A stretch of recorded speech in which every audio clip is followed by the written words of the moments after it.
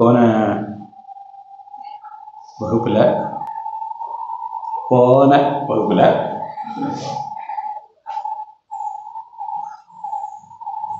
அஞ்சாவது அத்தியாயம் 8வது ஸ்லோகம்.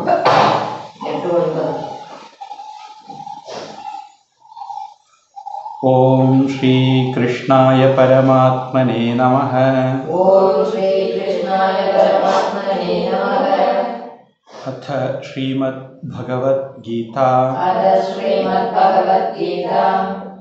अथ पंचमो अध्यायः.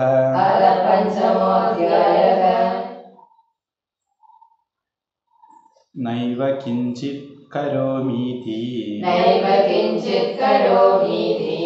युक्तो मन्येत तत्त्ववित् पश्यन् शृण्वन् स्पृशन् जिघ्रन्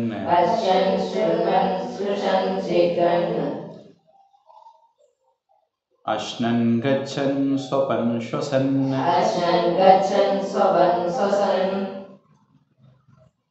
அடுத்த ஸ்லோகம். प्रलपन् विसृजन् गृह्णन्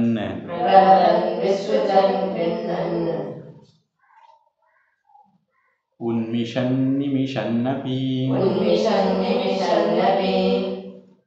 इन्द्रियाणि इन्द्रियार्थेषु वर्तन्त इति धारयन्.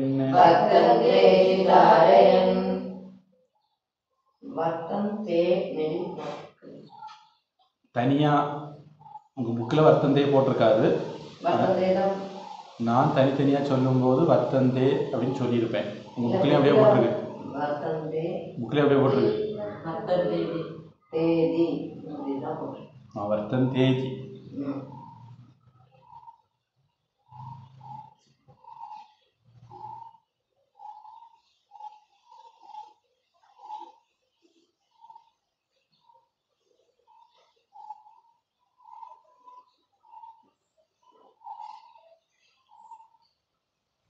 வர்த்தந்தேதி ஆகுமான்னு எனக்கு சந்தேகம் இருக்கு.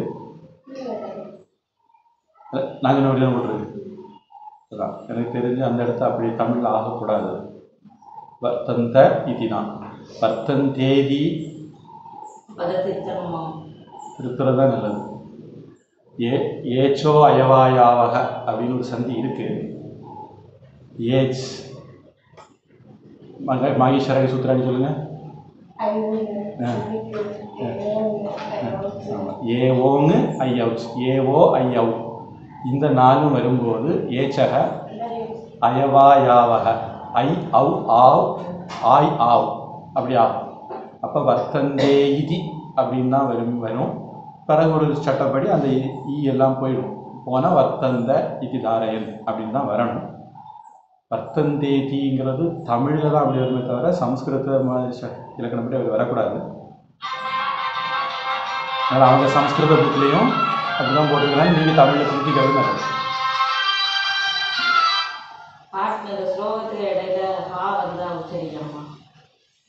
அது ஒரு குறுக்கு வழி. ஸ்லோகத்துக்கு இடையில வந்தால் உச்சரிக்கக்கூடாது, முடிவில் வந்தால் உச்சரிக்கணும். குறுக்கு வழி. ஆனால் அது முழுக்க அப்படி கணக்கு சொல்ல முடியாது. அதுக்கு தனித்தனி ரூல் இருக்குது. அதாவது அது ஒரு பெரிய பச்சோந்தி. விசர்க்கம் அப்படிங்கிறது சமஸ்கிருதத்தில் ஒரு பச்சோந்தி மாதிரி. ஒவ்வொரு இடத்துல ஒவ்வொரு மாதிரி அது வேலை செய்யும். ஒவ்வொரு இடத்துக்கும் தனி சட்டம் இருக்குது. உதாரணத்துக்கு நமக சிவாய சொல்லும்போது நம சிவாய விசர்க்கம்தான், அங்கே இஷா மாறிடுது. நமக தே அங்கே நமஸ்தே இஷா மாறிடுது. நமக நாராயணாய நமோ நாராயணாய அங்கே ஓவா மாறிட்டது. அந்த மாதிரி அது இடத்துக்கு தகுந்த மாதிரி மாறும். அதனால் அது இவ்வளவும் சொல்லி புரிய வைக்கிறது அப்படிங்கிறது கொஞ்சம் கஷ்டம். அப்போது அதனால் என்ன பண்ணிடுறது, சரி இடையில வந்து சொல்லக்கூடாது, கடைசியில் தான் சொல்லணும் அப்படின்னு ஒரு குறுக்கு வழி சொல்லி தராது. நாம் இங்கே கீதா கிளாஸில் எப்படி சொல்கிறோமோ அப்படி தான் சொல்கிறோம். நான் நேரத்தான் முதல்ல என்ன பண்ணுறோம், ஒவ்வொரு வார்த்தையாக பார்த்து அது சேரும்போது எப்படி வரும், பிரிஞ்சிருந்தால் எப்படி வரும்னு எல்லாம் பார்த்து அப்புறம் தான் ஸ்லோகத்துக்கு வரோம். அதனால் நான் நினைக்கிறேன் நான் அந்த ஸ்லோகம் எடுக்கும்போது நீங்கள் யாருமே வரலன்னு நினைக்கிறேன். அதனால தான் இந்த சந்தேகம் இப்போ வருது. ஏன்னா ஸ்லோகம் எடுக்கும்போது நான் சொல்லியிருந்திருப்பேன் வர்த்தந்தே இதி ரெண்டும் சேரும்போது வர்த்தந்த இதின்னு மாறிடும் அப்படின்னு சொல்லியிருந்திருப்பேன்.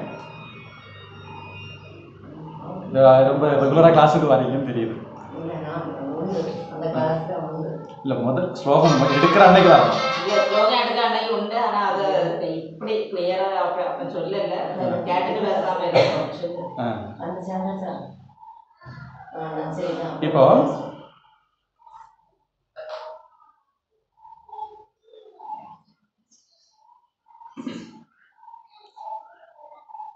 இதுக்கு முந்தின வகுப்புக்கு முந்தின வகுப்புல நமக்கு பேச்சு வாக்கில் அலங்கார பொருட்கள் சம்பந்தமா வந்தது. நான் சொன்னோம் அழகு அப்படிங்கிறது பொதுவாக உடல் அழகுன்னு ஒன்று இருக்கு, மன அழகுன்னு ஒன்று இருக்கு, குணத்துல அழகுன்னு ஒன்று இருக்கு.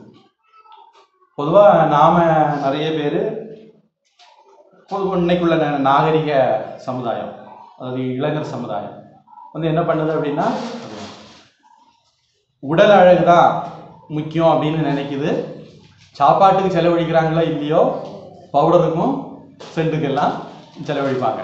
பேசாமல் அந்த காசுக்கு பாதாம் பிஸ்தான் வாங்கி சாப்பிட்டா நல்லா இருக்கும். அதாவது பாதாமை அரைச்சி பாலில் குழைச்சி மூச்சில் போடுறதுக்கு பதிலாக குடிக்கலாம். சரி, அந்த அளவுக்கு கௌரவம் கூடி போச்சு. எப்படியானாலும் குடிச்சா உள்ளாடி தானே இதாக இருக்கும், வெளியில தெரியாது. அது உடல் அழகு அப்படின்னு ஒன்று இருக்கு, நான் இல்லைன்னு சொல்ல வரல. ஆனால் அந்த உடல் அழகு நிரந்தரம் இல்லை. அது வந்து நம்ம பிறந்ததுல இருந்து அது மாறிக்கிட்டே இருக்கும். பொதுவாக நமக்கு நல்ல குணம் இருக்கும்போது, அதாவது நாம் நல்லவங்களாக இருக்கும்போது, அதாவது டீனேஜுக்கு முன்னாடி நாம் எல்லாருமே அழகாக இருப்போம்.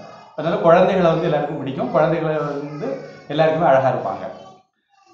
அப்புறம் டீனேஜ் வந்த பிறகு நமக்கு நிறைய மாற ஆரம்பிக்கும். அப்புறம் நமக்கு பிடிச்சவங்க பிடிக்காதவங்க அப்படின்னுலாம் நமக்கும் வரும், அவங்களுக்கும் நம்மளுக்கு பிடிக்கும் பிடிக்காம எல்லாம் வரும். நம்ம குணம் மாறுது. அதுக்கப்புறம் பார்த்தீங்க அப்படின்னா அதுக்கு பல காரணங்கள். நம்ம சுற்றுப்புற சூழ்நிலைகள் ஒரு காரணம். இப்போ நாம் பிறக்கும்போதெல்லாம் நல்லவங்களாக தான் பிறக்கிறோம். எந்த குழந்தையும் நல்ல குழந்தை தான் மண்ணில் பிறக்கையிலே அப்படின்னு டால்ஸ்டாய் சொல்லி வச்சிருக்காரு. நீங்கள் கண்ணதாசன் சொன்னால் நீங்கள் நினச்சிடக்கூடாது. கண்ணதாசன் டால்ஸ்டாய் சொன்னதை கண்ணதாசன் எடுத்து எழுதி வச்சிருக்காரு, அவ்வளோதான். அப்போ குழந்தைகள் பொதுவாக நல்ல குழந்தை தான் பிறப்பாங்க. பிறந்த பொதுவாக அவங்களுக்குன்னு ஒரு பிராரத்தம் இருக்குது, விதி இருக்குது, வேறு விஷயங்கள்லாம் இருக்குது. ஆனாலும் பொதுவாக அப்புறம் என்ன ஆகுது, அவங்க சுற்றுப்புற சூழலிலிருந்து நிறைய விஷயங்களை பிக்கப் பண்ண ஆரம்பிச்சாங்க. ஒரு பொய் சொல்கிற ஆளை பார்த்து அந்த ஆள்கிட்டருந்து பொய் சொல்ல கற்றுக்குவாங்க, அடிக்கிற ஒரு ஆளை பார்த்து அந்த ஆள்கிட்டருந்து அடிக்க கற்றுக்குவாங்க. இப்படி குழந்தைகள் சுற்றி இருந்து நிறைய விஷயங்களை சேகரிப்பாங்க. பொதுவாக அதனால தான் தாயை போல பிள்ளை நூலை போல சேலையும்பாங்க. அதிகம் பிள்ளை கவனிக்கிறது அம்மாவை. வயிற்றுக்குள்ளே இருக்கிற காலத்துலேருந்தே கவனிக்க ஆரம்பிக்குது. அதுக்கு பிறகு அதிகம் அம்மாவோட தான் இருக்குது. அதனால அம்மாவோட நிறைய படிக்கிறதுனால நம்ம பொதுவாக என்ன சொல்கிறோம், தாயை போல பிள்ளைங்கிறோம். பொதுவாக அம்மா கிட்ட இருக்கிற நிறைய குணங்கள் பிள்ளைகிட்ட இருக்கும். அப்புறம் பார்த்தீங்க அப்படின்னா சுற்றி அந்த பிள்ளைகளுக்கு யார் யாரை பிடிக்குதோ அவங்ககிட்ட இருந்து நிறைய குணங்களை எடுத்துக்குவாங்க. அதனால நம்முடைய குணாதிசயங்களை நிறைய மாறுதல்கள் வருது. அப்புறம் மனசு அப்படிங்கிற அதுலேயும் நல்ல மனசு, அடுத்தவங்களுக்கு கொடுக்குற மனசு, அடுத்தவங்கள்ட்ட அட்ஜஸ்ட் பண்ணுற மனசு, இப்படியெல்லாம் இருந்தால் மற்றவங்களுக்கு நம்மளை பிடிக்கும். பொதுவாக நட்பு அப்படிங்கிறது இதை வச்சு தான் வரும். யார் யார் அட்ஜஸ்ட் பண்ணுறவங்களோ விட்டு கொடுக்குறவங்களோ நம்மகிட்ட இருக்கிற குறையை தாண்டி நம்மக்கிட்ட நெருக்கமாக இருக்கிறாங்களோ அவங்க கிட்ட நமக்கு ஒரு நெருக்கம். அது பொதுவாக நட்பு அப்படிங்கிறது அப்படிதான் வரும். இது பொதுவாக மனசு சம்மந்தப்பட்டு வரக்கூடியது. அதனால் அழகுங்கிறது இப்படியெல்லாம் இருக்குது. இதை தாண்டி உடல் அழகுக்கு நாம் சில விஷயங்களை பயன்படுத்துகிறோம். அது வந்து நிறைய விலங்குகள் சம்மந்தமானது அப்படிங்கிறத அந்த கிளாஸில் சொல்லியிருந்தேன். அது கிளாஸ் முடிவுடைய சமயங்கிறதுனால லேசாக சொல்லிட்டு விட்டுருந்தேன். அதில் பார்த்தீங்கன்னா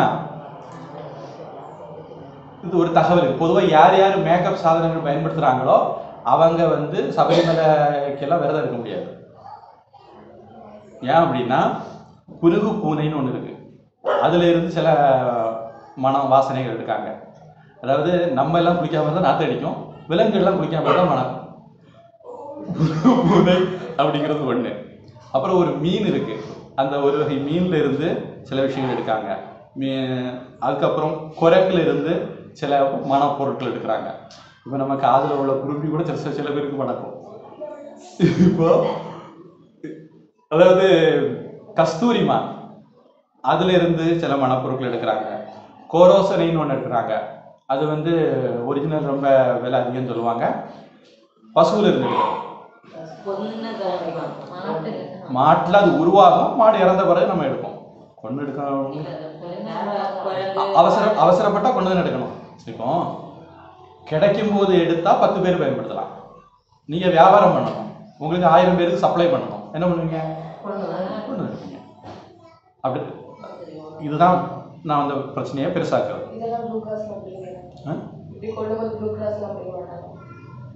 ப்ளூ கிராஸ் வந்து லட்சாவது தானே இருக்காங்க. அவங்க ஜல்லிக்கட்டுக்கு போராடுவாங்க. இப்போ கிறிஸ்மஸுக்கு போராட போகிறாங்க, இல்லை பக்ரீத்துக்கு போராட போகிறாங்களா?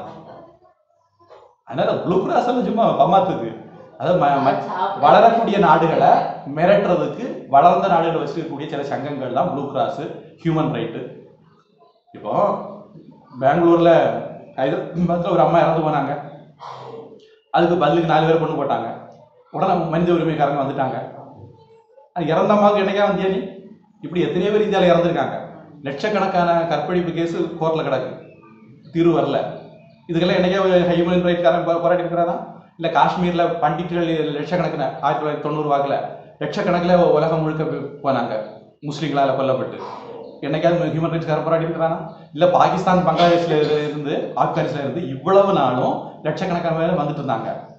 ஹியூமன் ரைட்ஸ்காரன் என்னைக்கா போராட்டி? இன்னைக்கு ஒரு CAA குடியுரிமை சட்ட திருத்தம் கொண்டவன எல்லாரும் கூப்பாடு போடுறாங்களே. இந்த நாய்கள் யாராவது இவ்வளவு நாள், நாய்கள்ங்கிறது கோயம்புத்தூர்ல கெட்ட வார்த்தை, நம்ம ஊர்ல வார்த்தை, யாராவது இதுக்காக வேண்டி மனித உரிமைகளுக்காக வேண்டி போராடினாங்களா? கிடையாது. அதனால இவங்க எல்லாம் சும்மா ஊரே ஏமாத்திர கூட்டம்.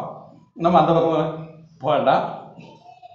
அதில் எது குளிக்காம நாத்தம் பிடிச்சதெல்லாம் இருக்கோ அதுட்டு இருந்து நல்ல வாசனையான பொருட்கள்லாம் கிடைக்கும். அதுக்கு லிஸ்ட்டு வந்து இந்த புருக்கு, பூனை, குரங்கு, மீன், கோரோசனை எல்லாம் இதெல்லாம் எடுத்து தான் இந்த பொருட்கள் எல்லாம் தான் அழகு பொருட்கள்லாம் பயன்படுத்துகிறாங்க.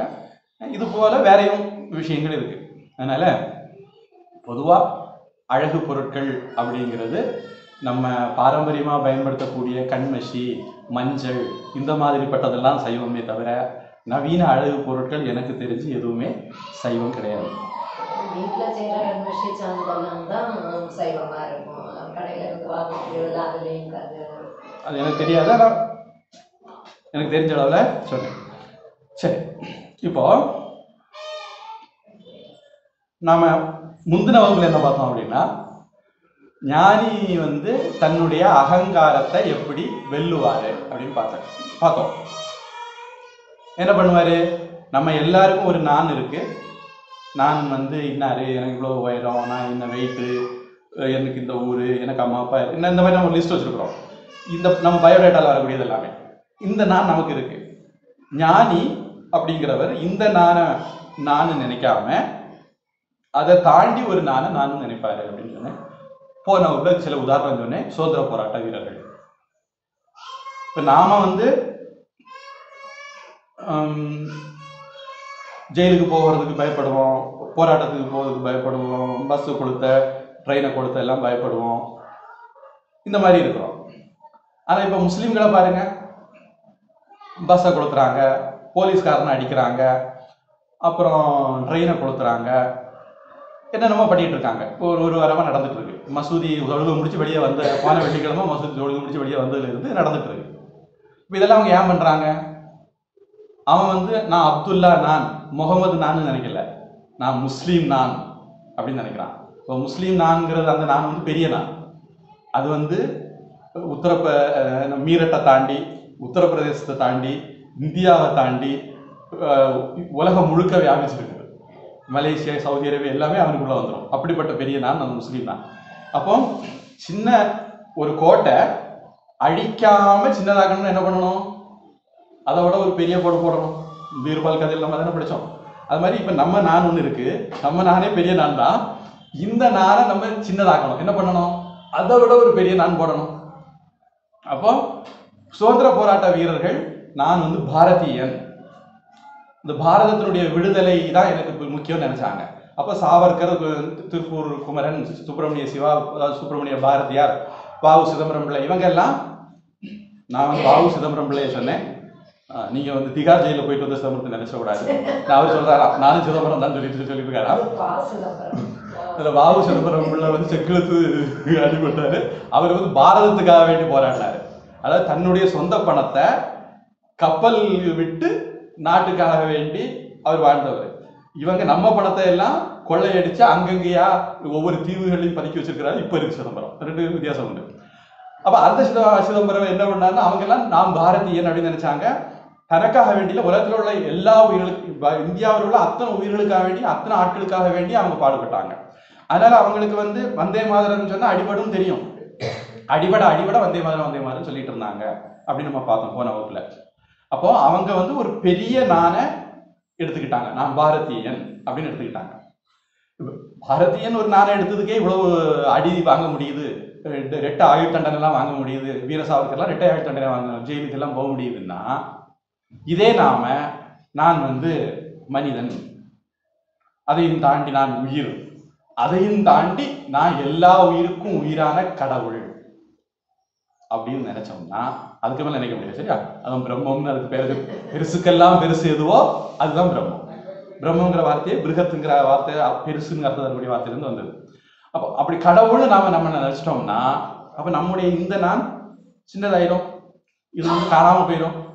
கணக்குல அக்கௌண்ட் உண்டு, இந்த பிசிக்ஸ் நினைக்கிறேன், அதுல ஈக்குவேஷன்லாம் எழுதும்போது இதை டெல்டா டி என்க அப்படின்னு சொல்லி கொண்டு வருவாங்க. அப்புறம் கொஞ்ச நேரம் கழிச்சு இது டெல்டா டி தானே விட்டுடலாம் அப்படிவாங்க.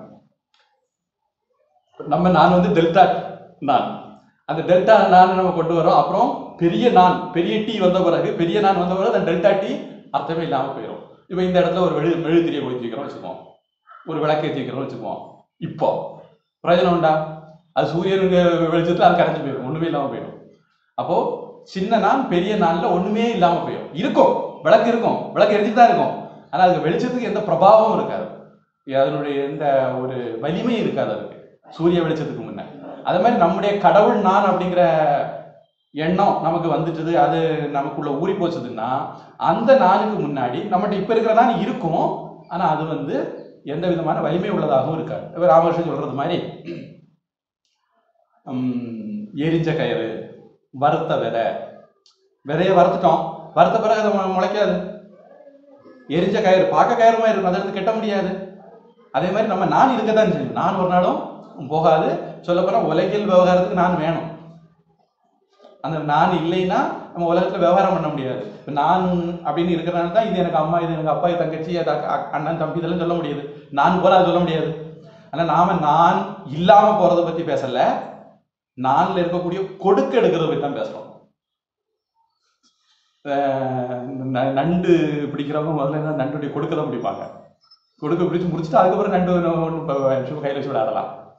தேளு பிடிக்கிறவங்களுக்கும் அதே மாதிரி தேளுக்கு கொடுக்க விட வாழை தான் முதல்ல இது பண்ணணும், ஏன்னா வாழை தான் விஷம் இருக்கும், கொடுக்கல விஷம் இருக்காது, கொடுக்க அடிச்சா வலிக்கான விஷம் இருக்காது.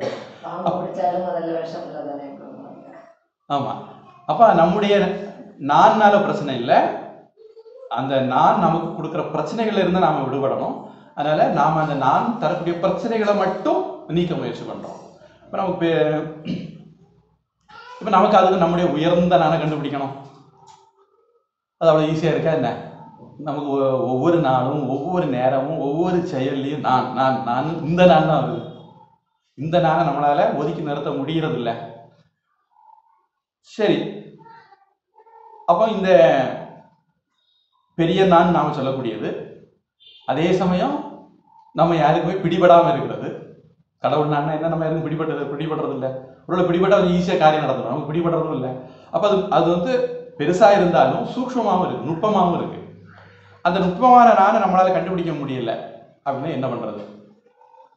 இப்படியே இந்த ஜென்மத்துல அழுது அலை மாதிரி சுகம் துக்கம் அப்படின்னு கழிக்க வேண்டியதானா அப்படின்னா இல்லை, அதுக்கு மாற்று ஏற்பாடு இருக்கு. இப்போ ஆத்மா நீங்க சொல்றீங்க, பரமாத்மா கடவுள் எல்லாம் சொல்றீங்க, எனக்கு ஒண்ணுமே புரிய மாட்டேங்குது. 5 அத்தியாயம் ஆயிடுச்சு, இன்னும் ஒரு அத்தியாயம் தான். இந்த ஒரு அத்தியாயம் முடிஞ்ச உடனே ஆத்மா பாடம் முடிஞ்சிடும், அடுத்தது பரமாத்மா வர ஆரம்பிச்சிருவார். அதுக்கப்புறம் கடவுளை பத்தி பேச ஆரம்பிச்சிடும் கீதை. இவ்வளவு நாள் ஏன் கீதை கடவுளை பத்தி அதிகம் பேசலைன்னா கிருஷ்ணனே அப்படிதான் வச்சிருக்காரு. முதல்ல நீ ஒன்றை தெரிஞ்சுக்கோ, அதுக்கப்புறம் கடவுள்னா யாருன்னு தெரிஞ்சுக்கோ, அதுக்கப்புறம் 2 பேருக்கும் என்ன தொடர்பு, 2 பேரும் ஒண்ணுதான் அப்படிங்கிறத தெரிஞ்சுக்கோ அப்படிங்கிறதான் கீதையினுடைய அமைப்பு. முதலாவது அத்தியாயம் ஜீவாத்மா, ரெண்டாவது அத்தியாயம் பரமாத்மா, கடைசி 6 அத்தியாயம் 2 பேரும் ஒன்று அப்படிங்கிறது.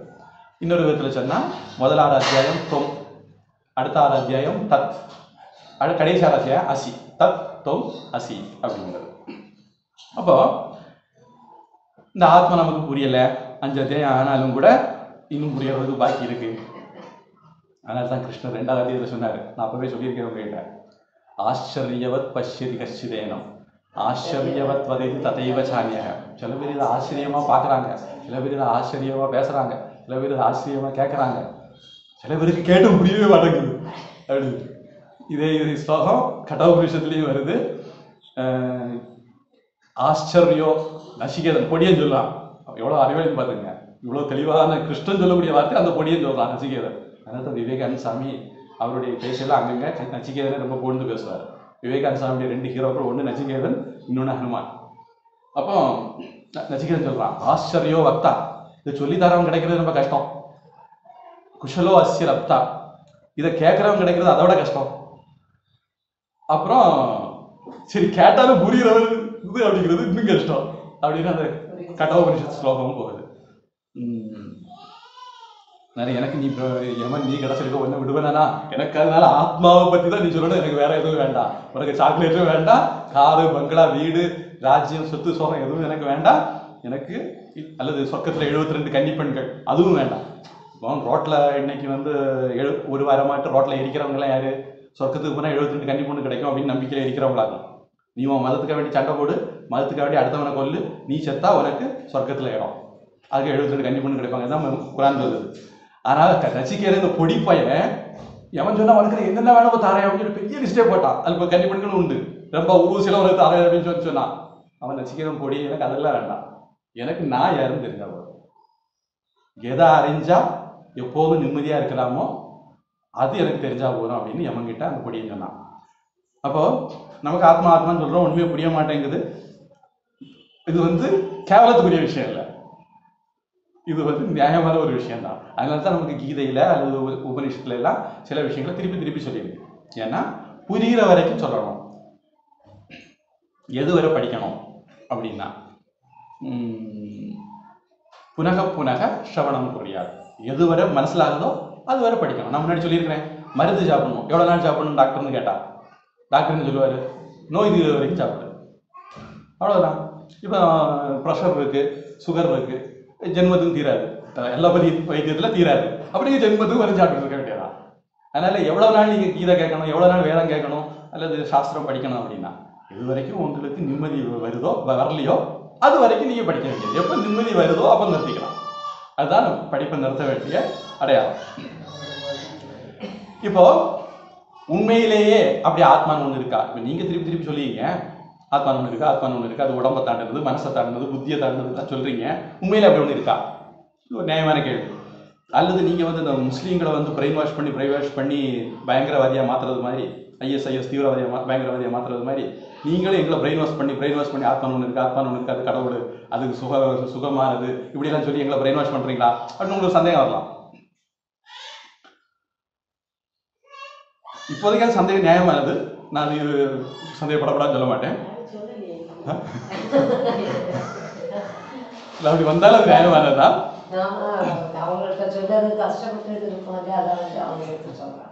பொதுவாக நம்ம பாரம்பரியம் என்னன்னா, எதிராளிக்கு வராத சந்தேகத்தையும் மனசுல யோசிச்சு அந்த சந்தேகத்துக்கும் பதில் சொல்லணும். அதுதான் நம்ம பாரம்பரியம். ஐயம் திரிவர கற்கிறதுமாங்க, சந்தேகத்துக்கே இடம் இல்லாம படிக்கணும். அதனால நம்முடைய பெரியவர்கள் எல்லாம் கேள்வி கேட்டு பதில் சொல்லியிருக்காங்க. அதனால தான் அர்ஜுனன் கேள்வி கேட்க கிருஷ்ணன் பதில் சொல்லிட்டு இருக்கிறாரு. 2வது அத்தியாயத்தில் ஆரம்பிச்சு 18வது அத்தியாயம் வரைக்கும் கீதை போயிட்டே இருக்குதுன்னா அர்ஜுனன் கேள்வி கேட்டுகிட்டே இருந்தான். அதனால புரிகிற வரைக்கும் கேள்வி கேட்கணும். கிருஷ்ணன் சொன்னாரு, கடவுள் சொல்லிட்டாரு அப்படின்னு போயிடக்கூடாது. நமக்கு புரிகிற வரைக்கும் நாம திருப்பி அதை கேட்டுக்கிட்டு தான் இருக்கணும். இப்போ இந்த நான் ஒன்று இருக்கு, ஆத்மான்னு ஒன்று இருக்கு, அந்த உணர முடியலத அதை நம்ம கண்டுபிடிக்கிற வரைக்கும் நாம் என்ன பண்ணுறது? அதுக்கு ஒரு வழிமுறை இருக்கு. நாம் வந்து இறைவன் கிட்ட பக்தி செய்யலாம். அப்போ எங்க கோவில் வழிபாடுதெல்லாம் எங்கே வருதுன்னா இந்த இடத்துல வருது. நமக்கு நம்முடைய உண்மையான ஞான கண்டுபிடிக்க முடியலை, நம்மளை நமக்கு கண்டுபிடிக்க முடியலை.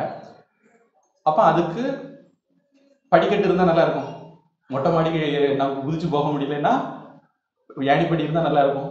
அதனால் ஏணிப்படியில் தான் முதல் படி. நாம் என்ன பண்ணுறோம், கடவுள்கிட்ட நாம் பக்தி செலுத்தணும். அப்போது பக்தன் நான், அல்லது தொண்டன் நான், அல்லது குருவிட்ட பக்தி செலுத்துறோம், சிஷ்யன் நான். அந்த மாதிரி இந்த முறையில் நம்முடைய அகங்காரத்தை சின்னதாக்கணும். இப்போ கோவிலுக்கு போகிறோம், வழக்கமாக நம்ம யாரையுமே அப்படி இப்படி கூட தலையை லேசாக கூட இப்படி பண்ண மாட்டோம். அப்படிப்பட்ட நம்ம கோவிலில் போய் என்ன பண்ணுறோம், சாஷ்டாங்க மாட்டோம், பஞ்சாங்க மாட்டோம், விழுந்து நமஸ்காரம் பண்ணி கும்பிட்றோம். அப்போ நம்ம அகங்காரம் அங்கே ஜுக் ஜாத்தாக அப்படின்னு சொல்லுவாங்க, தலை வணங்குது, குனியுது இல்லையா, நம்ம அந்த பணிவு வருது. அப்போ அது பக்தி மார்க்கங்களில் சொல்கிறது மாதிரி சக மார்க்கமாக இருக்கலாம், தோழனா கடவுளை பாவிச்சு தலை வணங்கலாம். இல்லை சன்மார்க்கமாக இருக்கலாம், தனக்கு நிகராக கடவுளை நினச்சி இது பண்ணலாம். அல்லது தாச மார்க்கமாக இருக்கலாம், நான் அடிமை நீ ஆண்டான் அந்த மாதிரி இருக்கலாம். அல்லது நான் ஆண்டான் நீ அடிமை அப்படி வச்சுக்கலாம், கடவுள்கிட்ட அதை கூட செல்லுபடி ஆகும். அது மாதிரி வாத்சல்யமாக இருக்கலாம், அதாவது நீ என்னுடைய குழந்தை. இப்போ கிருஷ்ணனை கூப்பிடுறவங்க கிருஷ்ணனை தன்னுடைய குழந்தை மாதிரி வச்சுருப்பாங்க. கோபால அரிமான்னு ராமகிருஷ்ணனுடைய ஒரு பக்தர் இருந்தாங்க, ராமகிருஷ்ண காலத்தில் வாழ்ந்தவங்க. அவங்க கிருஷ்ணனை தன்னுடைய குழந்தையாக நினச்சி வழிபட்டுட்டு இருந்தாங்க. அதே சமயம் அது மாதிரி கடவுளுக்கு நாம குழந்தையா இருக்கலாம், திருஞான சம்பந்தர்லாம் அம்மை அப்பா உப்பிலாமணி அப்படின்னு எல்லாம் பண்ணவங்க கடவுளை அப்பா அம்மாவா நினைச்சாங்க, அப்படி பண்ணலாம். அது மாதிரி சத்புத்திர மார்க்கம் குழந்தையா நினைக்கிறது. அப்புறம் மதுர பாவம் சொல்லுவாங்க, கடவுளை ஆண்டாள் மாதிரி மீரா மாதிரி கடவுளை வழிபடுறது மதுர பாவம் அப்படிம்பாங்க. அப்புறம் இங்கே பார்த்தீங்க அப்படின்னா சரியை கிரியை யோகம் ஞானம் இந்த மாதிரி எல்லாம் சைவ சித்தர்கள் சொல்லியிருக்காங்க. இந்த மாதிரி வேறு வேறு சம்பிரதாயங்களில் வேறு வேறு வழிமுறைகளில் நிறைய வழிகள் சொல்லி வச்சுருக்காங்க. கடவுளோட நமக்கு ஒரு உறவு ஏற்படுத்தணும், அவ்வளோதான். அந்த உறவு எப்படி வேணாலும் இருக்கலாம். பாரதியார் ஒரே பாரதியார், கண்ணன் என் தோழன், கண்ணன் என் வேலைக்காரன், கண்ணன் என் முதலாளி அப்படின்னு நிறைய எழுதி வச்சுருக்காரு. ஒரே கண்ணன் தான் அவருக்கு, கண்ணனோட இவருக்கு எல்லா விதமான உறவு முறைகள்லையும் பாட்டு எழுதி வச்சுருக்காரு. அதான் கண்ணனோட எல்லா விதத்துலையும் அவர் உறவாடி இருக்காருன்னு அர்த்தம். அதனால தான் எழுதினாரு, காக்கை சிறகினிலே நந்தலாலா உந்தன் கரிய நிறம் தோன்றுதையே நந்தலாலா, பார்க்கும் மரங்கள் எல்லாம் நந்தலாலா உந்தன் பச்சை நிறம் தோன்றுதையே நந்தல். அவருக்கு எல்லா உறவுகள்லையும் கண்ணன் தான் தெரிஞ்சான், எல்லா பொருட்கள்லையும் கண்ணன் தான் தெரிஞ்சான். அதனால அவர் அந்த மாதிரி எழுதினார். அப்போ இந்த மாதிரி ஏதோ ஒரு விதத்தில் நாம் கடவுளோட நமக்கு ஒரு தொடர்பை ஏற்படுத்திக்கணும். நம்மளை பக்தன் தான், சிஷ்யன் தான், கடவுளுடைய குருவோடையோ ஒரு தொடர்பை ஏற்படுத்தி நமக்கு மேலே ஒரு பெரிய ஆள் இருக்காரு, அவருக்கு கீழே நம்ம அந்த அளவுக்கு முதல்ல கொண்டு வரணும். உலகத்தில் வேற யாருக்கும் தலை வணங்காட்டாலும் பரவாயில்ல, ஏதோ ஒரு ஆளை தலை வணங்குறதுக்கு வச்சுக்கலாம், அந்த ஆளை தலை வணங்கி நாம் இது பண்ணிக்கலாம். இப்போ அடுத்தது இப்படி நம்முடைய உண்மையான நானை கண்டுபிடிக்கிறது வரையிலும் நாம் தற்காலிகமான ஒரு வழிமுறையாக இறைவனை சார்ந்த அல்லது குருவை சார்ந்த ஒரு நானாக நம்மளை மாற்றிக்கலாம். இப்படி உலகை சார்ந்த சார்ந்தவனாக இருக்கிறதுல இருந்து கடவுளை சார்ந்தவனாக மாறுறதுக்கு கர்மயோகம்னு பேர். நம்ம கர்மயோகத்துக்கு 3வது அத்தியாயத்திலிருந்து வேற வேற விளக்கம் பார்த்துட்டு வரோம். கர்மயோகத்துக்கு இதுவும் ஒரு விளக்கம். வழக்கம் நம்ம உலகத்தை சார்ந்திருக்கிறோம், அம்மா அப்பா உலகியல் பொருட்களை சார்ந்திருக்கிறோம். அப்படி இருக்கிற நாம கடவுளை சார்ந்து மாறுறதும் கர்மயோகம் தான். இப்படி கடவுளை சார்ந்தவனா இருக்கிற நாம நமக்கு புண்ணியம் இருக்கிறதுனால சாஸ்திரங்களை கேட்டு கீதை வகுப்பு மாதிரி சாஸ்திரங்களை கேட்டு அப்புறம் நம்ம பத்தி தெரிஞ்சுக்கிட்டு நம்மை சார்ந்தவனாக மாறுகிறதுக்கு ஞான யோகம்னு பேர். அப்போ கடவுளை சார்ந்தவனாக மாறுகிறதுக்கு கர்மயோகம்னு பேரு. உலகத்துல எதையும் சாராம நானே கடவுள் தெரிஞ்சதுனால, நம்ம தன்னை சார்ந்தவனான ஈகோனால இல்லை, நானே கடவுள் தெரிஞ்சதுனால தன்னை சார்ந்தவனாக மாறுகிறதுக்கு ஞான யோகம்னு பேர். பொதுவாக கர்மயோகத்தில் இருக்கிறவங்ககிட்ட என்ன ஆகும் அப்படின்னா, தலைவலி வந்தால் கடவுள் காப்பாற்றணும், வேலை கிடைக்கலன்னா கடவுள் வேலை தரணும், இதெல்லாம் இருக்கும். இந்த ஞான யோகத்தில் இருக்கிற ஆள்கிட்ட அவரு கடவுள் நானும் வேற இல்லைன்னு நினைக்கிறவரு, தன்னை கடவுளாக தெரிஞ்சுக்கிட்டவர், அவர்கிட்ட வேலை கிடைக்கலனாலும் பிரச்சனை இல்லை, நோய் இருந்தாலும் பிரச்சனை இல்லை, ஒரு சுவாமி, சின்மயானந்த சுவாமியுடைய குரு தப்போவன மகாராஜன் பேர். உத்தரப்பிரதேசத்தில் இருந்தாருன்னு நினைக்கிறேன், உத்தரகாசியில் இருந்தாருன்னு நினைக்கிறேன். உடம்பு சரியில்லாமல் இருந்த உடனே சின்மயானந்த சுவாமி அவர்கிட்ட போய், சாமிஜி பாருங்களா, டெல்லிக்கு கூட்டிகிட்டு போகிறேன். அங்கே டெல்லியில் ராம் மனோகர் லோகியான்னு ஒரு ஹாஸ்பிட்டல் இருக்குது, அங்கே தான் எல்லாரும் கடைசியாக சாவா மூச்சு விடுவாங்க. அவர் அப்படி சொல்லலை, என்கிட்ட டெல்லியில் ஒரு கைடு இருந்தார், எங்களை ஒரு பஸ்ஸில் கூட்டிகிட்டு போனார்.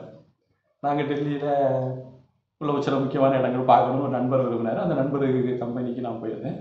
எங்களை கூட்டிகிட்டு போகும்போது அந்த பஸ்காரர் சொல்கிறார், இப்போ இங்கே கூட அப்படி வந்துருக்குன்னு கேள்விப்பட்டேன், காலையில் ஒரு பஸ்ஸில் ஏறினீங்கன்னா எல்லாம் சுற்றி காய்ச்சி சாயந்தரம் கொண்டு விட்டுருவாங்க. கன்னியாகுமரி அப்படிலாம் பஸ் கொண்டு வந்துருக்காங்கன்னு கேள்விப்பட்டேன். கன்னியாகுமரி முக்கியமான இடங்கள் அந்த பஸ்ஸில் போய் பார்த்துடலாம். சிவாலய டைமில் ஒரு பஸ் தான் அப்படி விடுவாங்க, இந்த 12 சிவாலயத்தையும் சுற்றி. இல்லை இல்லை, டூரிஸ்ட் பஸ், சுற்றுலா பேருந்து தனியாக அப்படி விட்டுருக்காங்கன்னு கேள்விப்பட்டேன்.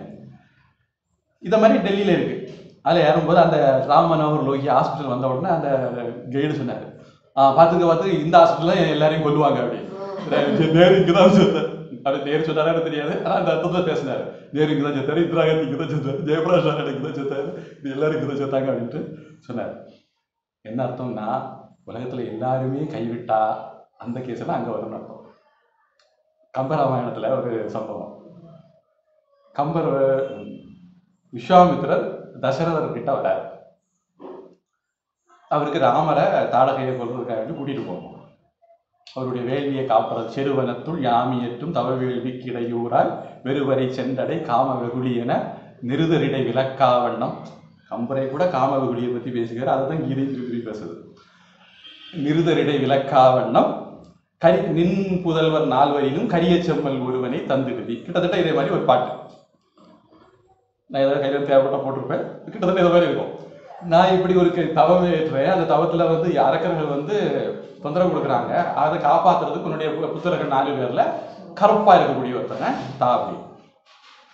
கிருஷ்ணன் கருப்பு, ராமர் கருப்பு. இந்தியாவில் அதிகம் பேர் கும்பிடுறது இந்த 2 பேர் தான். இப்போ திரௌபதிக்கும் கிருஷ்ணான்னு ஒரு பேர் உண்டு, திரௌபதியும் கருப்பு, அதனால அவளுக்கு கிருஷ்ணாங்கிற பேர். சரி, இப்போ விஸ்வாமித்திரர் இப்படி கேட்ட உடனே தசரதர் இந்த காட்சியை கம்பருக்கு சொல்லணும். அப்போ விஸ்வாமித்திரர் தசரதர் சொல்றாரா, அது எங்களை மாதிரி ஆட்களுக்கெல்லாம் ஏதாவது கஷ்டம்னு வச்சுக்கேன், நாங்கள் சிவருமான்ட்ட போவோம், இல்லை விஷ்ணுகிட்ட போவோம், இல்லை பிரம்மாட்ட போவோம், இல்லை இந்திரங்கிட்ட போவோம். இவ்வளோ இவங்கிட்ட எல்லாம் நடக்கலன்னு வச்சுக்கேன், உங்ககிட்ட தானே வருவோம், தசரதனா அவங்ககிட்ட தானே வருவோம் அப்படின்னு சொல்லி விஸ்வாமித்திரர் தன்னுடைய பீடிகையை ஆரம்பிச்சாராம். இது சொல்லிக்கிட்டு தான் இந்த 2 நாம் சொன்ன பாட்டு சொல்றாரு. அப்போ அது மாதிரி வேற வேற எல்லா ஹாஸ்பிட்டலும் கைவிட்டா ராமன் லோகி ஹாஸ்பிட்டல் தான் பிழைக்க முடியும், அங்கேயும் பிழைக்கல அதுக்கப்புறம் பிழைக்கவே செய்யாது அர்த்தம். சரி, அது ஒரு பக்கம் இருக்கட்டும்.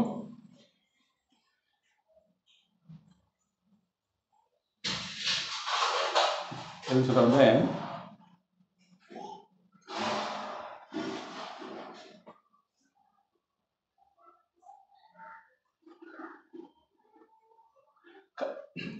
கடவுளை சார்ந்தவனா இருக்கும்போது நமக்கு இப்படி தோணும், ஆனா நம்மளை சார்ந்தவனா இருக்கும்போது அப்படி தோணாது. அதுக்கு உதாரணம் சொல்ல வந்தேன், தபோவன சுவாமி கிட்ட சின்மயான சாமி போய் பேசுறாரு, உங்களை டெல்லிக்கு கொண்டு போய் நான் காப்பாத்துறேன் அப்படின்னு.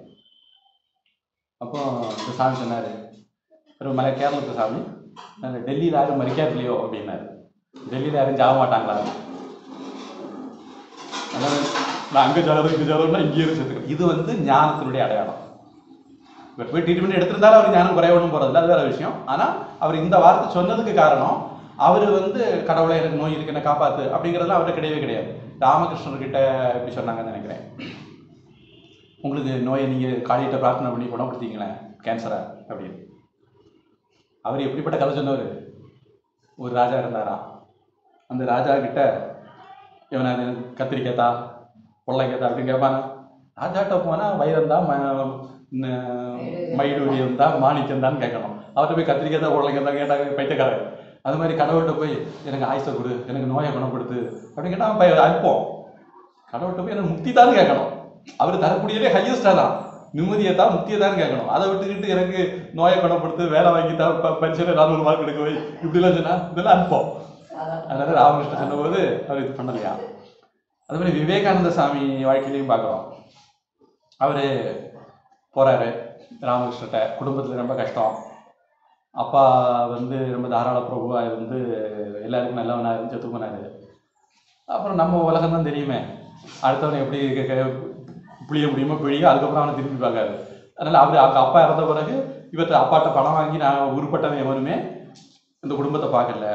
விவேகானந்த சாமி மூத்த பிள்ளை, படித்து முடிச்சுக்கிற வேலை இல்லை, குடும்பம் ரொம்ப கஷ்டப்படுது, சாப்பாட்டுக்கெல்லாம் கஷ்டம். அப்போ யாரோ சொன்னாங்கன்னு நினைக்கிறேன், நீ இதுக்கு குருதன் அவர் பெரிய கடவுள் சக்தி உள்ளவராச்சு, அவர் கூப்பிட்டா காளியே வருவா, நீ அவர்கிட்ட போய் சொல்லு உனக்கு எல்லாம் சொல்கிறாரு. அப்போ இவர் போய் ராமகிருஷ்ணத்தை, அது என் குடும்பம் கஷ்டமாக இருக்குது, நீங்கள் எனக்கு என் குடும்பத்துக்காக பிரார்த்தனை பண்ணுங்க அப்படின்னு.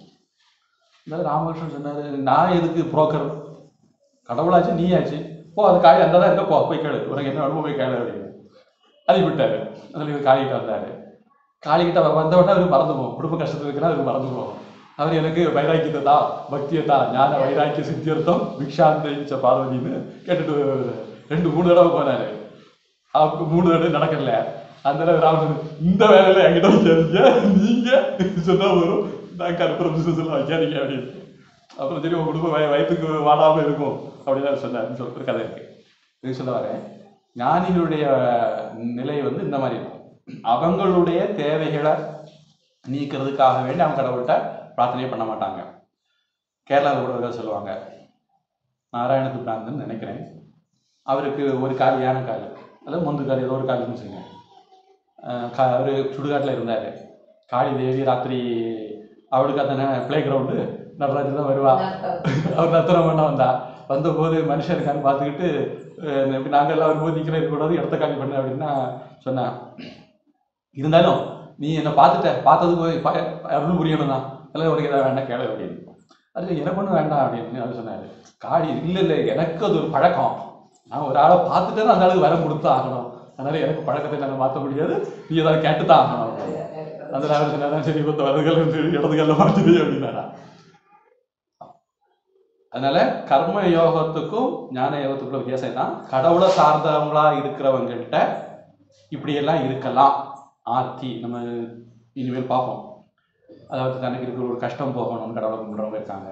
அர்த்தார்த்தி, தனக்கு ஏதாவது கிடைக்கணுங்கிறக்காண்டி கடவுளை கும்பிட்றவங்க இருக்காங்க. 7வது அத்தியாயம் 20வது ஸ்லோகம் நினைக்கிறேன்.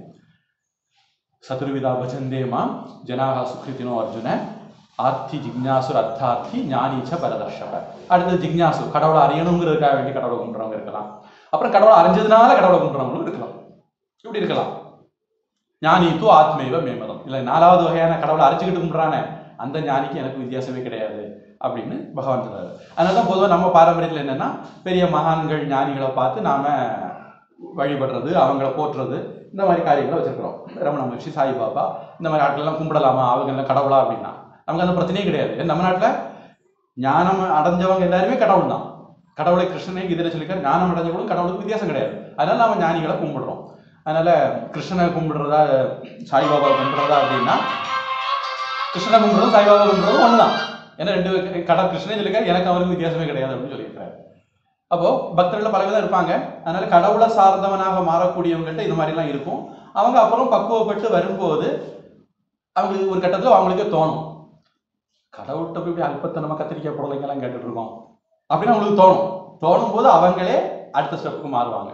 அப்போ தன்னை சார்ந்தவனாக மாறுகிறது அப்படிங்கிறது தன்னுடைய தெய்வீக இயல்பை உணர்ந்து, நான் சச்சிதானந்தம், நான் எதை தேடுறனோ அது என்கிட்ட தான் இருக்கு, நான் தேடக்கூடிய ஆனந்தம் வெளியே இல்லை, என்கிட்ட தான் இருக்குன்னு தெரிஞ்சதுனால, நான் சொல்லியிருக்கிறேனே ராமகிருஷ்ணனுடைய கதை, ஒட்டகம் வந்து முள்செடியை கடிச்சிக்கிட்டு ஊனில் குத்தி ரத்தம் வரும், முள்செடி எவ்வளோ டேஸ்ட்டாக இருக்குன்னு கடிச்சிக்கிட்டே இருக்குமா. அதே மாதிரி நாய் வந்து நல்ல காஞ்ச எலும்பு துண்டை கடிச்சு அது ஊனில் குத்தி ரத்தம் வரும்போது எலும்பு துண்டிலிருந்து அது ரத்தம் வருதுன்னு நினச்சி அதை கடிச்சிட்டு திருப்பி கடிச்சிக்கிட்டே இருக்குமா. அதே மாதிரி நாம் இந்த உலகத்தில் சில பொருட்களுக்கு நம்ம சந்தோஷம் வருது, ஐஸ்கிரீமில் சந்தோஷம் வருது, இது மாதிரி சில விஷயங்கள் நமக்கு சந்தோஷம் வருது. நாம் என்ன நினைக்கிறோம், ஐஸ்கிரீம்லேருந்து சந்தோஷம் வருதுன்னு நினைக்கிறோம், அல்லது குழந்தை குட்டிகள்கிட்ட சந்தோஷம் வருதுன்னு நினைக்கிறோம், கல்யாணம் ஆகிறதுனால சந்தோஷம் வருதுன்னு நினைக்கிறோம். இதெல்லாம் நம்முடைய தப்பான அபிப்பிராயம். உண்மையிலேயே சந்தோஷம் அங்கிருந்து வரல, இங்கிருந்து தான் வருது. அதனால தான் நமக்கு அதே பிள்ளை என்ன எதுக்கு பெத்த அப்படின்னு கேட்கும்போது அந்த சந்தோஷம் இப்படி மாறிடுது, வேற துக்கமா மாறிடுது. அதே மாதிரி கணவன்கிட்ட இருந்து, அதே மாதிரி மனைவி கிட்ட இருந்து, அவங்க எல்லாம் நல்லா நம்ம கிட்ட நம்ம சொல்லுபடி கேட்டு நடக்கிற வரைக்கும், நம்ம கிழிச்ச கோட்டை தாண்டாத வரைக்கும் அவங்க எல்லாம் நமக்கு சந்தோஷம் தருவாங்க. எப்ப நம்ம கிழிச்ச கோட்டை அவங்க தாண்டுறாங்களோ அப்ப நமக்கு அவங்களே துன்பத்தை தரக்கூடியவங்க மாறிடுவாங்க. அர்த்தம் என்னது? அவங்க இவ்வளவு நாள் நமக்கு சந்தோஷம் தரல, இங்க இருக்கிற சந்தோஷம் வெளியே வர்றதுக்கு ஒரு கருவியா இருந்தாங்க, அவ்வளவுதான். அதனால உண்மையான சந்தோஷம் இங்கதான் இருக்கு. அப்ப தன்னை சார்ந்தவனா மாறுறதுங்கிறது இந்த அர்த்தத்துல புரிஞ்சுக்கணும். அதனால சொன்னேன். அதனால கடவுளை சார்ந்தவனாக இருக்கிறதுல இருந்து தன்னை சார்ந்தவனாக மாறுறது, அதாவது தன்னுடைய ஆத்மஸ்வரூபத்தை தெய்வீக தன்மையை சார்ந்தவனாக மாறுறதுக்கு ஞானயோகம்னு பேரு. அந்த ஞானிக்கு பொதுவா விருப்பு வெறுப்புகளே இருக்காது. அது வேணும் இது வேணும் அந்த மாதிரி எதுவுமே இருக்காது. நம்ம 2வது அத்தியாயத்துல ஸ்தித பிரஞன் இதுல பார்த்தோம் அவன் எப்படி இருப்பான் அப்படின்னு. சரி, இப்படி நம்ம சரியா கண்டுபிடிச்சு நாம உருப்படுற வரைக்கும் கடவுளை சார்ந்து இருக்கலாம், தப்பு இல்லை. சாஸ்தா சாமி இருக்காரு, என்ன சாஸ்தா அது? மறுகால் தலை கண்டன் சாஸ்தாவா? மறுகால் தலை கண்டன் சாஸ்தா, மறுகால் தலை கண்டன் இல்ல, மறுகால் தலை கண்டன் சாஸ்தா போய் இருக்காரு. அவர் எல்லாம் பார்த்துக்கிடுவாரு, நான் அவரை சரணடைகிறேன். அவருடைய அருள்னால வாழ்க்கையில உள்ள ஏற்ற இறக்கங்களை எல்லாம் சமாளிக்கக்கூடிய வலிமை எனக்கு கிடைக்கும் அப்படின்னு நமக்கு ஒரு மன பக்குவம் வரும். பொதுவாக நம்முடைய பாரத்தின் ஒரு நமக்கு துக்கம் இருக்குன்னு வச்சுக்கோங்களேன், துக்கத்தை பகிர்ந்துக்கிட்டு அது பாதியாக குறைஞ்சிருமா, சந்தோஷத்தை பகிர்ந்துக்கிட்டு அது ரெட்டிப்பாகுமா அப்படின்னு ஒரு சொல் இருக்கு. பொதுவாக அப்படிதான், நம்முடைய பாரத்தை ஒரு ஆட்டை இறக்கி வச்சுட்டா நமக்கு கொஞ்சம் ஆஸ்வாசமாக இருக்கும். அது மாதிரி நம்ம கடவுள்கிட்ட போய் இறக்கி வைக்கிறோம், வேற யாரையும் இறக்கி வச்சா என்ன வச்சுன்னா அந்த ஆள் அதை கூட 4 பேர்த்த சொல்லலாம், அல்லது நம்மக்கிட்டேயே நம்மளை குத்தம் சொல்லலாம், என்னத்தையாவது அந்த ஆள் சொல்லும். கோவில்ல அவர் திருப்பியே பேச மாட்டார், நீங்க என்ன சொன்னாலும் எவ்வளவு நேரம் சொன்னாலும் கேட்டுட்டு இருப்பாரு. அதனால கோவில்ல சாமிக்கிட்ட அது ஒரு சௌகரியம். அப்புறம் அவர்கிட்ட வாய தரத்து கூட சொல்லணும், நீங்க மனசுக்குள்ள இருந்து சொன்னா கூட அவர் கேட்டுக்கிடுவாரு. அவர்கிட்ட போய் சும்மா உட்கார்ந்து இருந்து மனசுக்குள்ளே சொல்லிடுவாரு. அதான் சொல்றேன், அந்த சௌகரியம் இருக்குன்னு சொல்றேன், மனசுக்குள்ள சொன்னாலும் அவருக்கு தெரியும். அதனால அவர்கிட்ட நாம சொல்லிட்டு வருவோம். இப்போ இந்த மாதிரி நமக்கு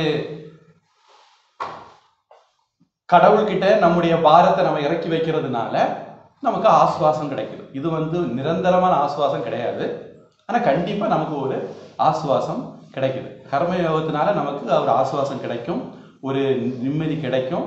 அந்த நிம்மதி நிரந்தரமானது இல்லைங்கிறதுனால நம்ம அதை தாண்டியும் போகணும், அங்கேயும் நின்றவும் கூடாது. கோவிலில் போய் சாமி கும்பிட்டேன் அப்படியே நின்று கொஞ்சம் கீத கிளாஸுக்கும் வரணும். ஏன்னா சாமி கும்பிட்டு கிடைக்கிற நிம்மதி தற்காலிகம், அது அந்த நேரத்தில் கிடைக்கும், ஒரு நாளைக்கு 2 நாளைக்கு இருக்கும். திருப்பி அடுத்த பிரச்சனை வந்தோன்னா அடுத்தது மண்டையெல்லாம் குழம்ப ஆரம்பிச்சிடும், திருப்பி அடுத்த பிரச்சனை வந்தோன்னா அடுத்த மண்டையெல்லாம் குழம்ப ஆரம்பிச்சிடும். இப்படி அடிக்கடி குழம்பிட்டே இருக்கும். இப்படி அடிக்கடி குழம்பப்படாதுன்னா சாமிகிட்ட போகிறது நல்ல விஷயம், அடிக்கடி போங்க. கூடவே கீதா கிளாஸுக்கும் வரணும். கிருஷ்ணர் என்ன சொல்றாரு, இதுல இருந்து பெர்மனண்டா இதுல இருந்து விடுபடுறது, தலைவலி வருது ஒரு அனாசினை போடுங்க, பேரசிட்டமால போடுங்க, அது பெர்மனண்ட் சொல்யூஷன் கிடையாது. போய் எம்ஆர்ஐ எல்லாம் எடுத்து பார்த்து மண்டைக்குள்ளே ஏதாவது தவளர்கள்லாம் பார்க்கணும், அப்போதான் நிரந்தரமான தீர்வு கிடைக்கும். அதே மாதிரி நமக்கு நிரந்தரமான தீர்வும் வேணும். அதனால வேதாந்த பக்கமும் சாஸ்திர பக்கமும் வரணும். இப்போ இந்த செய்யுள்ள பகவான் என்ன பண்றாரு, ஞான யோகத்துல, நம்ம இந்த அத்தியாயத்துக்கு பேர் ஞான யோகம் ஆகும். ஆனால் இந்த அத்தியாயத்தில் பகவான் ஞான யோகத்திலிருந்து கொஞ்சம் கர்ம யோகத்துக்கு கீழே இறங்கி பேசுறாரு. ஏன்னா எல்கேஜி யூகேஜி பிள்ளைகளையும் கூட்டிட்டு போகணுமே, எல்லாரையும் காலேஜ்ல லெவலில் கடத்த வைக்க கூடாது. அதனால பகவான் அந்த லெவலில் பேசுறாரு. இப்போ ஞான யோகத்தில் நமக்கு இது புலப்படாத உயர்ந்த உண்மையை நாம் சார்ந்தவர்களாக இருக்கிறோம். கர்ம யோகத்தில் நாம் இறைவனை சார்ந்தவர்களாக இருக்கிறோம். வெளி சக்தியை, அதாவது ராமராக, கிருஷ்ணராக, தேவியாக சகுனமாட்டு வழிபடுறோம். நம்ம நாட்டில் லிஸ்ட் ரொம்ப பெருசாக இருக்கும், 33 கோடி இருக்குல்ல, அதனால ஒரே வார்த்தையில் சொன்னால் உருவத்தில் கடவுளை நம்ம வழிபடுறோம். இது பொதுவாக எல்லாருக்கும் எளிதாக இருக்குது அப்படின்னு எல்லாரும் நினைக்கிறாங்க. துவைத பக்தி எளிதானது அப்படிங்கிறது பொதுவான நம்பிக்கை. அத்வைதம் அப்படிங்கிறது ரொம்ப கஷ்டம் அப்படின்னு நிறைய பேர் நினைக்கிறாங்க. பகவான் சொல்றாரு, ஒன்றும் பரவாயில்ல, நீங்கள் துவைதத்திலேயே இருங்க, தப்பொன்றும் இல்லை, அவசரம் இல்லை. ஏன் அப்படின்னா மற்ற மதங்களில் தான் இந்த ஒரு ஜென்மந்தான், அப்புறம் சொர்க்கமோ நரகமோ தான், அதுக்கு மேலே அடுத்த இது கிடையாது. நமக்கு அப்படி இல்லையா, எத்தனையோ பிறவி பெற்று இழைத்திடும் தீமைக்கெல்லாம் இப்பிறவி ஒன்று பெற்று அத்தனையும் இழைத்து விட்டேன் அப்படின்ட்டு நினைக்கிறேன். வில்லுப்பாட்டு சுயம்புக பாட்டில் இது வருதுன்னு நினைக்கிறேன், இல்லை சினிமாவில் வருதுன்னு தெரியாது. நான் வில்லுப்பாட்டு சுயம்புக வில்லுப்பாட்டில் கேட்டது.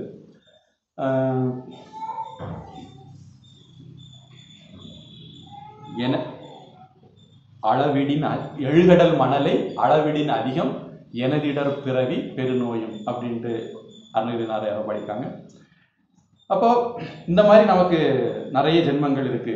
இத்தைக்கும் 7 பிறவிக்கும் உந்தமோடு உற்றோமையாவும் உனக்கே நாம் 7 பிறவி 49 பிறவின்னு எடுத்துக்கலாம், 7 7 14 பிறவின்னு எடுத்துக்கலாம், இல்ல எழுகின்ற பிறவிகள் அது எத்தனை வேணா இருக்கலாம் அப்படியே எடுத்துக்கலாம்.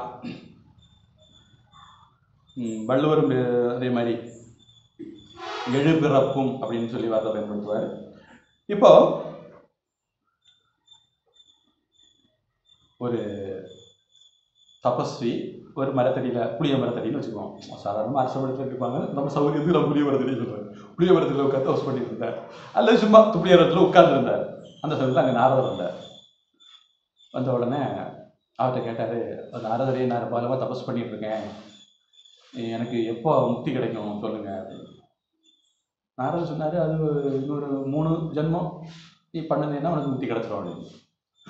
3 ஜென்மமா அப்படின்னு, எவ்வளோ கஷ்டப்பட்டு தபஸ் பண்ணிட்டு இருக்கேன், இன்னும் 3 ஜென்மமா அப்படின்னு. பக்கத்தில் இன்னொரு ஆள் ரெஸ்ட் எடுத்துட்டு இருந்தார், ஒரு சாதாரண பாமரை. இல்லை அவன் அப்போ நமக்கும் கேட்டு பார்ப்போம், ஜோசியக்காரர் வந்திருக்காரு, இப்போ நிறைய பேருக்கு சாமி வந்தாருன்னா ஜோசியம் சொல்லணும், கைரேகை பார்க்கணும்லாம் தோணும். அது மாதிரி அவருக்கு நாரதர் அவர் ஜோசிங்க நம்மளும் ஜோசிங்க சொல்லிட்டு அந்த நாரதரை எனக்கு எப்போ முக்தி கிடைக்கும் அப்படின்னு. அந்த நாரதர் சொன்னாரா, இந்த மரத்தில் புளிய மரத்தில் இந்த மரத்தில் எவ்வளவு இலை இருக்கோ அவ்வளவு ஜென்மம் எடுத்த பிறகு எனக்கு முக்தி கிடைக்கும் அப்படின்னு. அவன் அங்கேயே கும்மாளம் போட ஆரம்பிச்சானா, ஆஹா எனக்கும் முக்தியா அப்படின்னு அவருக்கு சந்தோஷம். அப்போ ஒரு ஆளுக்கு 3 ஜென்மம்ன்றது கஷ்டமா இருந்தது, அவனுக்கு நமக்கு கூட கடவுள் முக்தி தராருன்னு சந்தோஷமா இருந்தது. அதனால நமக்கு அவசரமே இல்லை. இந்த ஜென்மம் போனால் இனி வருமோ, இதுவும் நிம்மதி முடிவினை தருமோ அப்படின்னு. அது அப்படி பராளப்படவே வேண்டாம். இந்த ஜென்மம் போனால் இனி வரும், முடிவில்லாம வரும். அதனால இந்த ஜென்மத்தை விட்டா அடுத்த ஜென்மத்தில் பார்த்துக்கலாம். இந்த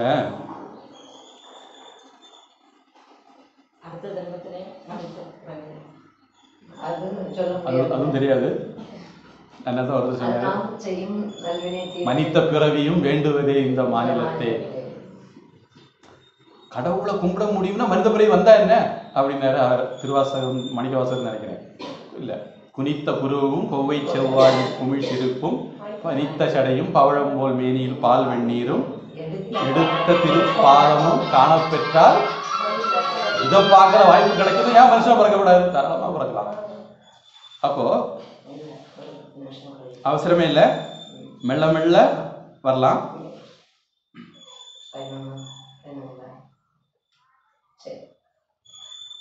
ஒரு விஷயம் குறுக்க வந்து போயிட்டுது, சுவாரஸ்யமான விஷயம். இப்போ நாம பாஸ்புக்கில் வந்து எழுதி முடிஞ்சவொன்னே அடுத்த பக்கம் போகும்போது பிராட் ஃபார்வேர்டு அப்படி முன்பக்க இருக்குன்னு எழுதிக்கிட்டு தான் அடுத்த பக்கத்தை தொடங்குவாங்க. அது மாதிரி இந்த ஜென்மத்தில் நாம் செய்து முடிச்சோம்னு வச்சுங்களேன், அது வந்து என்ன ஆகுமோ ஏதாகுமோன்னு பதட்டப்பட வேண்டாம். அடுத்த பக்கத்தில் போன ஜென்மத்தில் உள்ள மிச்சம் அப்படின்னு எழுதி தான் கணக்கு பகவான் கொண்டு வருவார். 6வது அத்தியாயத்தில் நினைக்கிறேன், கிருஷ்ணா நீ சொல்லுறதெல்லாம் சரிதான், நான் ஒருவேளை நீ சொல்லுற மாதிரி எல்லாம் செய்ய ஆரம்பிச்சு இடையில செத்து போனோம்னா என்ன ஆகுது? முக்தி அடையணும், அடையதுக்கு செத்து போனால் என்ன பண்ணுறது அப்படின்னு அர்ஜுனன் கேட்குறான். அப்போ கிருஷ்ணன் பதில் சொல்லுவார், நகி கல்யாண கிருத் கஷ்டித் துர்கதியும் தாத்த கச்சதி. நல்லது செய்தவனுக்கு வந்து ஒரு நாளும் அழிவு அல்லது நாசம் அல்லது கெடுதல் அப்படிங்கிறது கிடையாது, அவனுக்கு கெட்ட கதிக்கு போகிறதே கிடையாது. சுச்சீனாம் ஸ்ரீமதாம் கேகே யோக பிரஷ்டோ அபிஜாயதே. இந்த யோக வாழ்க்கையில் கர்மயோகமோ அது ஞான யோகமோ இந்த வாழ்க்கையில் இடையில நின்று போச்சுதுன்னா அவன் தூய்மையானவருடைய குலத்தில் பிறப்பான், செல்வந்தருடைய குலத்தில் பிறப்பான், அதுவா யோகினாமேவ அல்லது யோகியுடைய குலத்தில் பிறப்பான், தீமதாம் அறிவாளியுடைய குலத்தில் பிறப்பான், ஞானியுடைய குலத்தில் பிறப்பான். இப்படி போன ஜென்மத்தில் எங்கே விட்டானோ அது அடுத்த ஜென்மத்தில் அங்கே இருந்து ஆரம்பிப்பான்.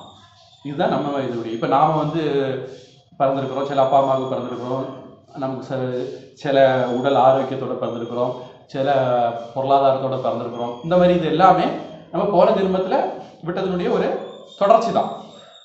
அதனால நமக்கு வந்து சரி திருப்பியும் அடுத்து அழிச்சா குளிச்சா விளையாட ஆரம்பிக்கணுமோ அப்படிங்கிற பிரச்சனை எல்லாம் வேண்டாம். அடுத்த ஜென்மத்தில் அழிச்சா குளிச்சா ஆரம்பிக்க வேண்டாம். இந்த ஜென்மத்தில் எங்கே விடுறோமோ அங்கே இருந்து ஆரம்பிச்சா வரும். அதனால் நமக்கு அவசரமே இல்லை. நாம சாமியை கும்பிடுவோம்.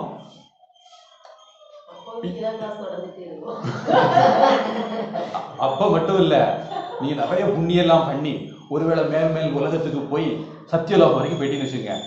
பூர் புவஸ்வக மக ஜனக தபக சத்தியம், இப்படி ஒவ்வொரு பூலோகம் பூர்லோகம் சொர்க்கலோகம் இப்படியெல்லாம் போய் புண்ணியத்தினால போய் போய் போய் போய் 7வது உலகத்துக்கு சத்தியலோகத்துக்கு போயாச்சு. அங்க இருக்க பிரம்மா இருக்காரு. அங்க போனோம்னா உங்களுக்கு முக்தி வருமானா? அங்கேயும் பிரம்மா கிட்ட கீதா கிளாஸ் படிச்சா தான் வரும். அப்படிதான் சாஸ்திரத்துல சொல்லியிருக்கு. அதனால நீங்க யோசிக்க, கஷ்டப்பட்டு புண்ணிய சம்பாதிச்சு 7வது உலகத்துக்கு போய் பிரம்மாண்ட போய் கீதா கிளாஸ் படிக்கணுமா, அது இங்கே கீதா கிளாஸ் படிக்கணுமா அப்படின்னு நீங்க. அதனால அதாவது எப்ப ஞானம் வருதோ அப்பதான் முக்தி. அது வரைக்கும் நீங்க உலகமா போலாமே தவிர முக்திக்கு போக முடியாது. பிறப்பு இறப்ப அப்படிங்கிற சுழற்சிய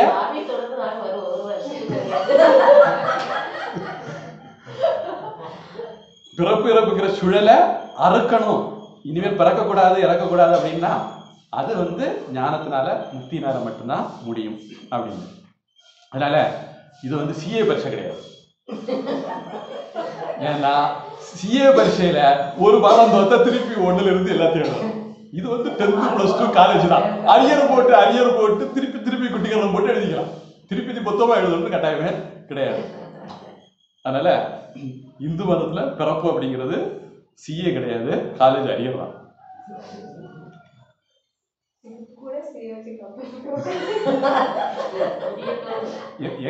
அதாவது எங்க அம்மா காலத்துல எல்லாம் இப்படிதான் இருந்தான். 10th பரீட்சையே ஒரு பாடம் ஃபெயிலானா எல்லாம் திருப்பி எழுதணும். அப்படிதான் இருந்தான் எங்க அம்மா காலத்துல. அதுக்கு முன்னே அப்படி இருந்தான் ஒரு காலம்.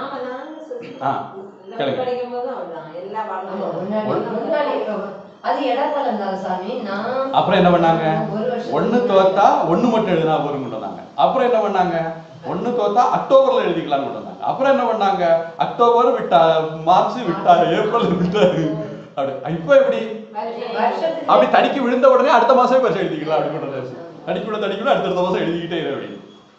அதாவது நமக்கு வர வர புத்திசாலித்தான அறிவு கம்மியாகி போயிட்டு இருக்கு. நிறைய பேருக்கு இப்போ உள்ள தலைமுறைக்கு அறிவு ஜாஸ்தின்னு. நான் பரீட்சை எழுத மாட்டேன்னு போராட்டம் பண்ணக்கூடிய கூட்டத்தை பார்த்த உடனே எனக்கு தெரியுது இந்த கூட்டத்துக்கெல்லாம் விவரமே கிடையாது. எவன் பரீட்சை எழுத பயப்படுறானோ கண்டிப்பா அவனுக்கு அறிவு இருக்க முடியாது. அறிவுள்ளவன் பரீட்சை எழுத பயப்பட மாட்டான். அதில் பரீட்சை எழுத மாட்டேன்னு போராடுறது எனக்கு தெரியுது இன்னைக்குள்ள சமுதாயத்துக்கு அறிவு கம்மியா இருக்கு அப்படின்னு. சரி, அதனால நம்ம இதுல வந்து ஜென்மத்தை பார்த்து பயப்பட வேண்டாம், அழிச்சா முடிச்சா ஆரம்பிக்க வேண்டாம், விட்ட இடத்துல தொடங்கிக்கலாம். அடுத்த ஜென்மத்துல நாம கேரி ஃபார்வர்ட். மொபைல்ல கூட ஏதோ பிளான் உண்டு. இப்பெல்லாம் இருக்கிறது தெரியும். இப்பெல்லாம் கூட கவர்மெண்ட் மாட்டாங்க.